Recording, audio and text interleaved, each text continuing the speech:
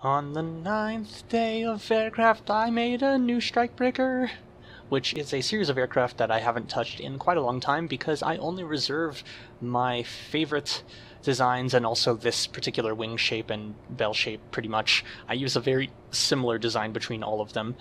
I only use that name for some aircraft, and this one was made as an attempt to make something a bit more like an F-22 in stock parts. It didn't really go well. It has a broken back, a broken neck effectively, but it still has an overall nice form factor, I think, and I do like the look of it. You might be asking yourself, where are the intakes? These engine pre-coolers act as intakes, if you did not know, and therefore they are in there. There is a cargo bay in here. It is empty. I also... actually... oh yeah, I kind of hooked it up so that it minimally clips into the front here so that I would be okay with using it for my personal aesthetic uses.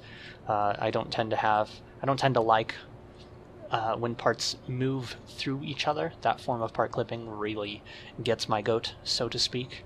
But in any case, yes, it's a new Strikebreaker, and it has afterburners. I want to say the Strikebreaker name started back in KSP like 0.17 or 0.20 or something like that, back when planes were still very, very new.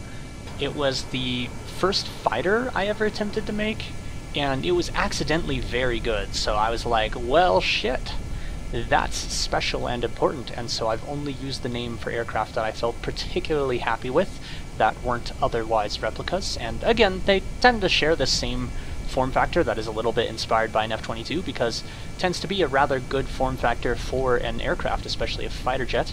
These engines sound a bit quiet to me. I may have artificially lowered them. No, I did not. They just sound quiet to me. I guess my volume is lower than I thought it was. Okay, yeah. The thrust vectoring means that you will get a tighter turn if you activate the afterburners than you would otherwise, as well as maintaining a little bit more speed. And you can see this doesn't have post-stall maneuverability really, but it has very controllable, very predictable flight paths as it maneuvers, so it's very nice for that particular reason, and I just enjoy it. Now, as for why I was trying to make something a bit like an F-22, I was recently challenged to make what is essentially an F-4 that was designed in the era of the F-22 instead of when the F-4 was actually designed. And as I started working on this problem, I ran into several issues. I tried something similar to this that I will show at a later date, and it was just very difficult, but I decided to make something closer to an F-22 on its own, just to kind of put my mind more into the F-22 side of things, because part of the design process of merging those two aircraft didn't really work right. I couldn't really get it to evoke F-4 and not just be like shitty F-22 or different F-22.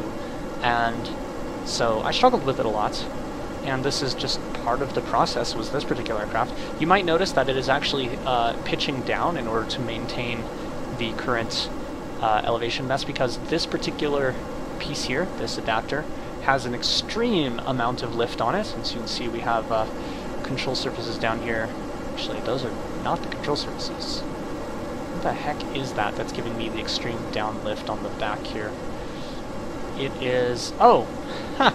I forgot I put that in there. There's a little hidden winglet right in here that is to help keep the balance, because else it would be too much.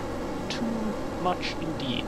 But that means that if I want to pull up, like a nice... if I want to pull up just a little bit, I can just toggle the SAS to pull up, or I can turn it off entirely to go into a very gentle climb, a very gentle pull up, which is surprisingly useful when you want to use that feature. And of course it actually flies relatively stable without SAS. Well, I say that until you start doing more extreme maneuvers like this, where you can just completely lose control, and then regain it as soon as you enable SAS, because SAS is incredibly helpful for such things. Yeah. In KSP, there is no such thing as a stall, so this particular adapter gives us way more lift than we actually need in order to fly this particular jet. But that is useful, so we use it indeed.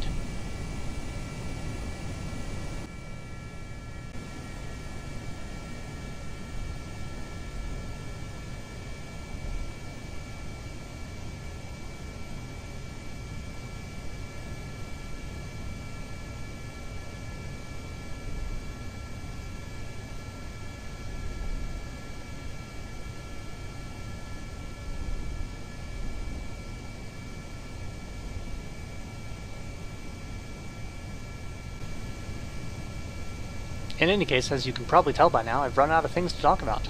Thanks for watching. And as always, enjoy further mountain climbing with aircraft. Because that's what aircraft are truly for.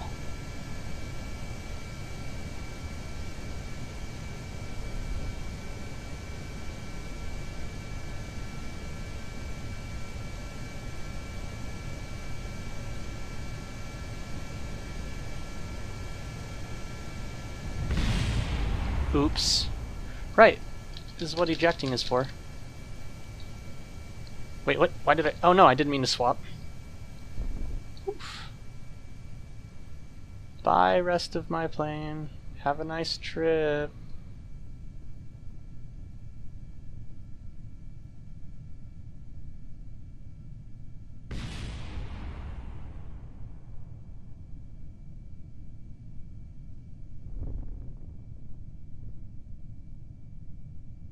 Wow. Did it, like, just brush against... Oh, there we go. I was gonna say, did it just brush against the mountain and stall there? No, it just hadn't collided yet. It took quite a while.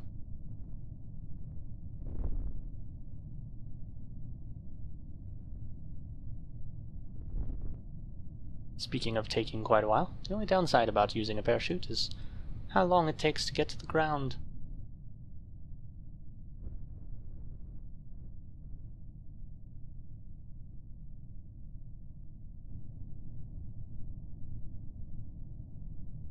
Oh, they stood up perfectly fine for just a split second and then just fell over. GG game. GG.